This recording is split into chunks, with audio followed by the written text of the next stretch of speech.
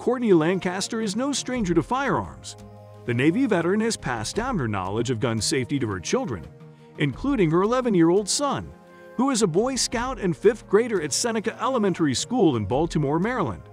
As such, the boy has been training with BB guns in an effort to earn his promotion to Eagle Scout. Unfortunately, it was the family's responsible and legal gun ownership that landed her child in hot water.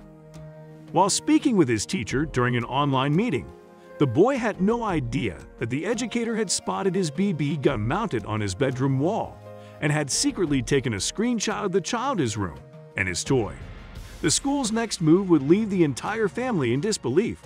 According to WBFF, Lancaster answered a knock at the door to find that the teacher had called the police on her, reporting that she had weapons in her home around her child.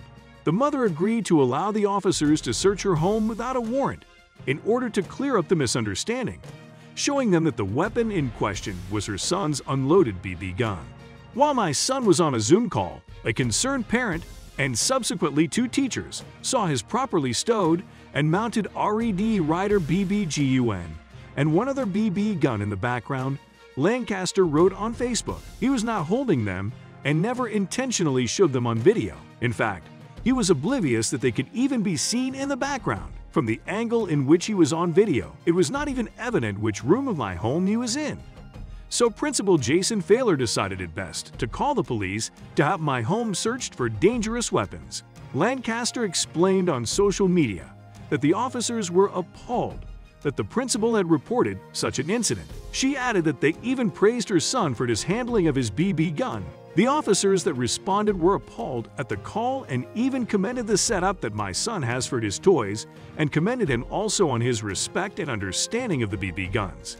He is a Boy Scout. He is an outdoors, all-boy kind of kid, and as his parents and by way of legal rights, he is allowed to own said guns, she continued. Although the situation was resolved with the police, the school's principal wasn't as understanding. Instead, Failer defended his decision to call the police on Lancaster, arguing that a teacher seeing a BB gun in the student's home is comparable to the child bringing a weapon onto school property.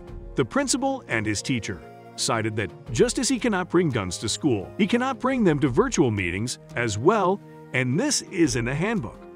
After a close review of the handbook, it does not address anything regarding virtual learning.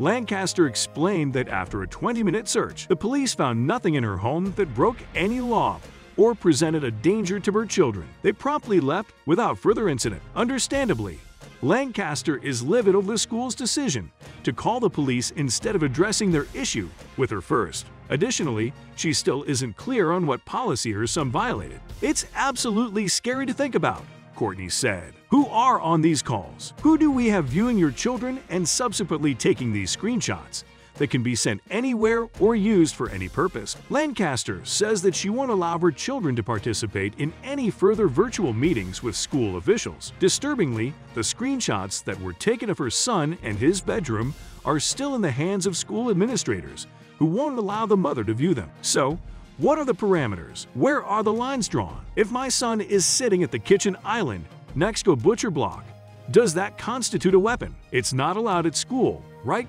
So would my home then be searched because he's sitting next to a butcher block? Courtney said.